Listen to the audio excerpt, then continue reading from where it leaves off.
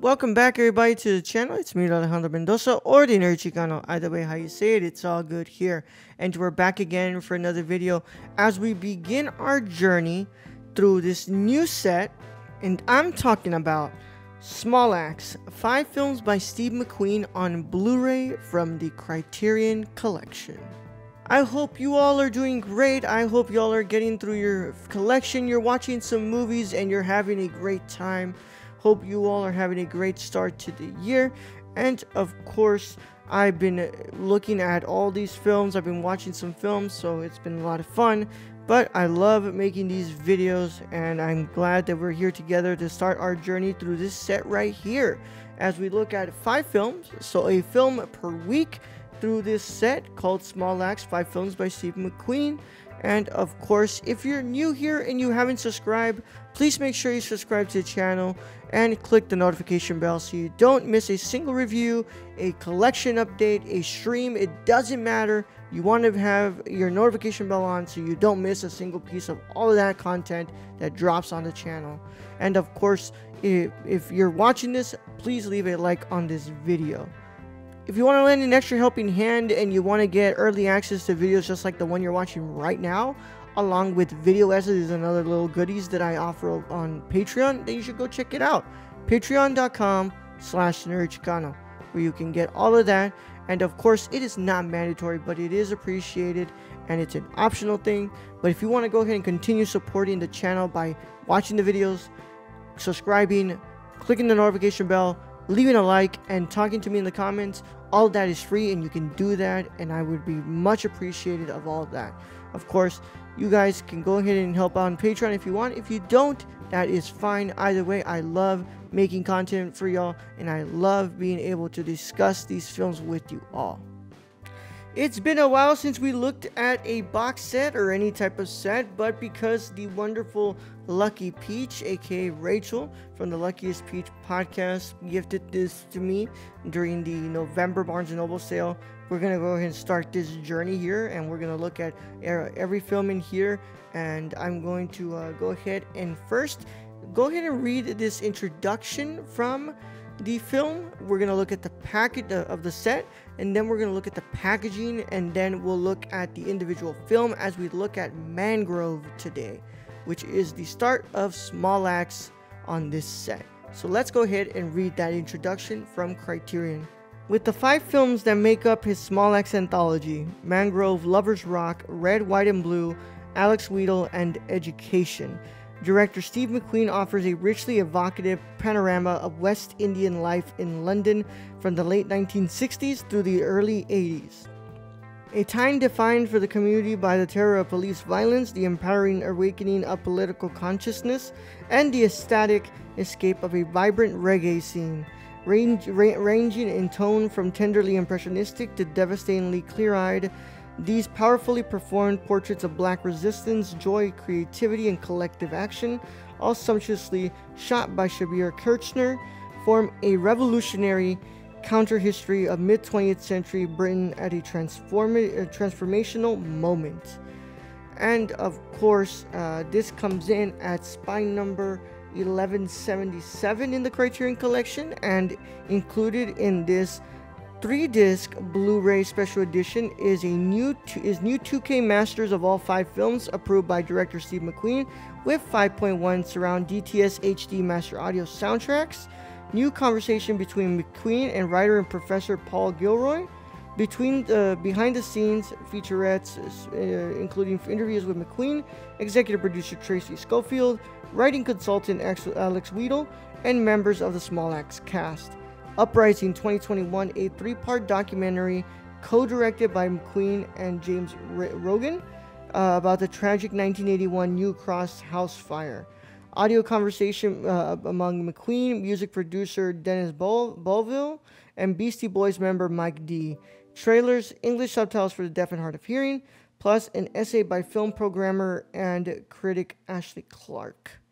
And of course, this is the front of the packaging. This is the back, and then this is the spine. Ooh, actually, there you go. That's the spine, and it is a digipack, so you're just gonna go ahead and separate it, and voila, you just take that out, and you have, of course, this where Small Axe, all those 5 films are.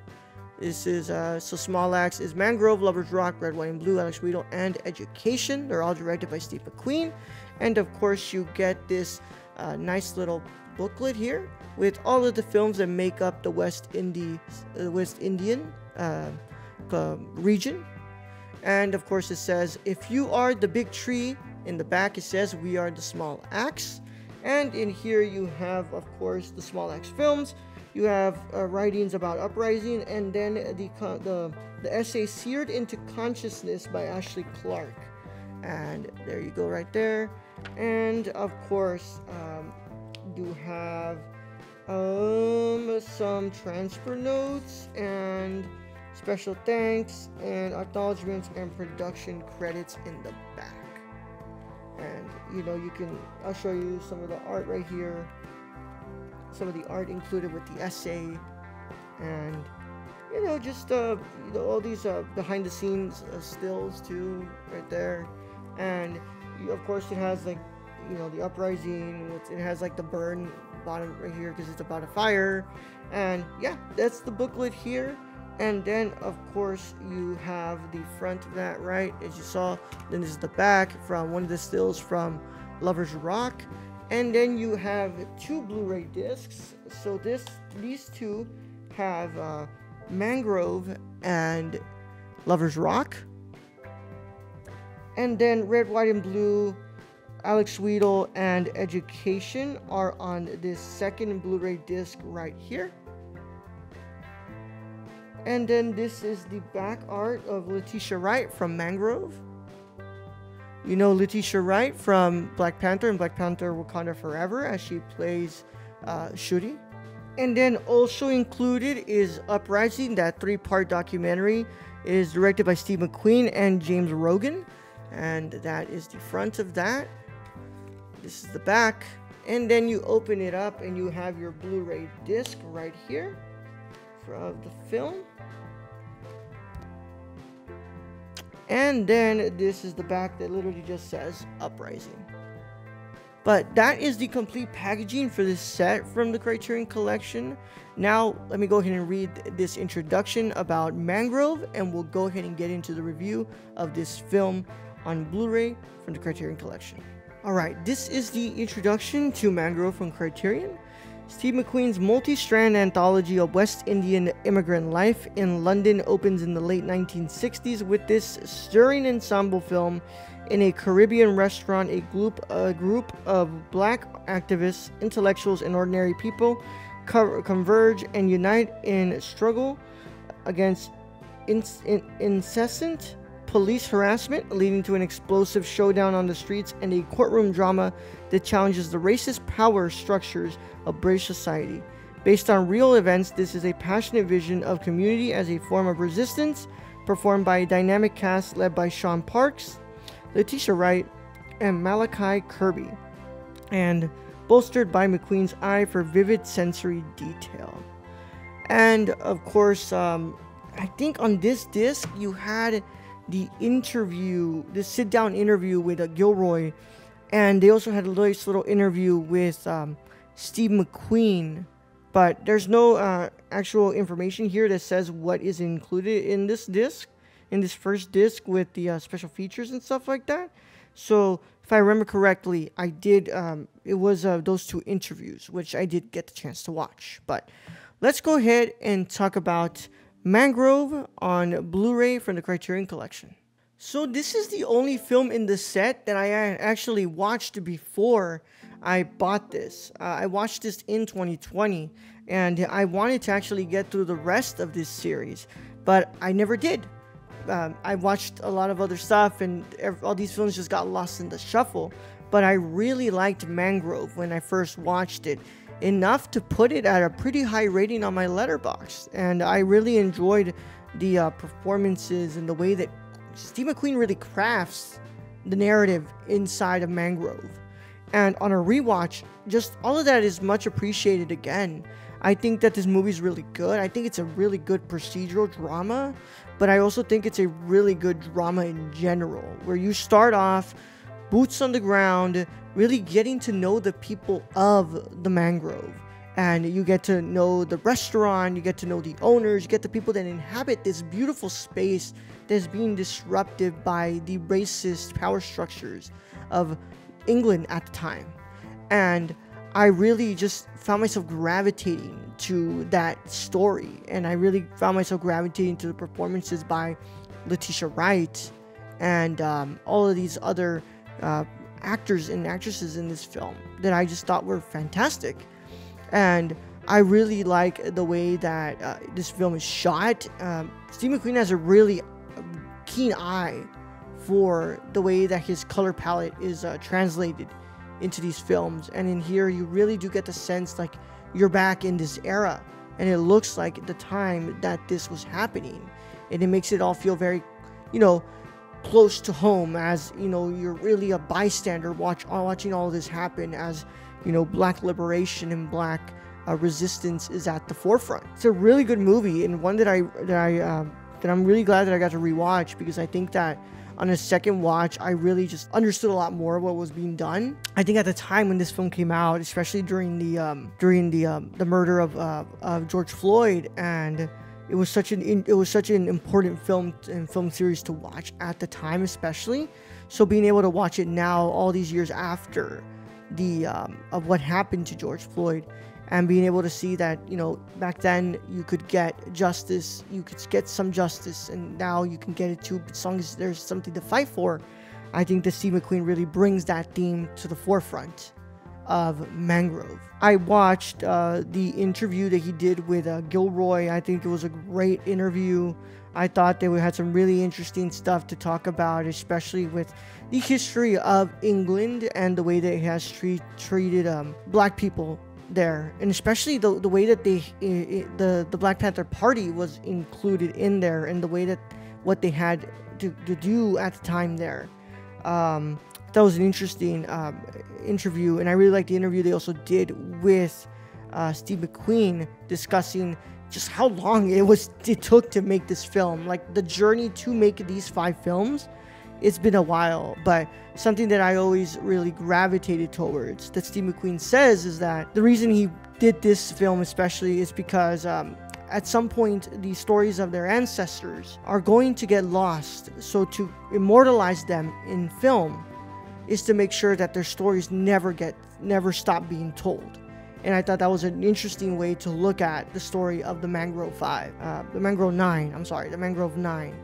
And I thought that was such an interesting outlook. Now let's talk about this transfer. So of course I watched this on my Panasonic 4K player on my TCL 4K TV, and I listened to the audio from my TV speakers, and I have to say Mangrove looks really nice on my TV.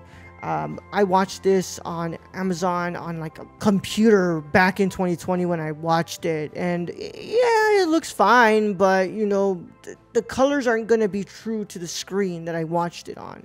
So watching it now on a TV, just his color palette is so beautifully registered on my TV screen, and you can really see the life that is being brought out of every single detail within the film. Especially that moment in the packaging where Letitia Wright is at the rally. You see those colorful greens start to come to life, and it's more of used like as a motif. Once you know they feel like they're starting to get more power, more color starts to come out, and it's not as dark and cool. It's more warm and vibrant, and I thought it was a really interesting way to present that motif within the color, and it looks really good on my TV. The audio sounds great.